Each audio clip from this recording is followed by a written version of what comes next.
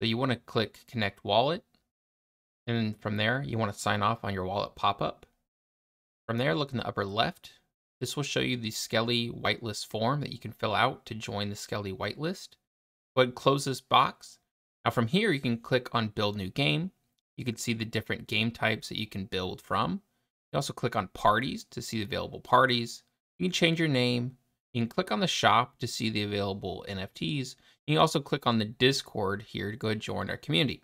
And then finally, click on Quick Play to go ahead and jump into a game. Now you're in. Good luck.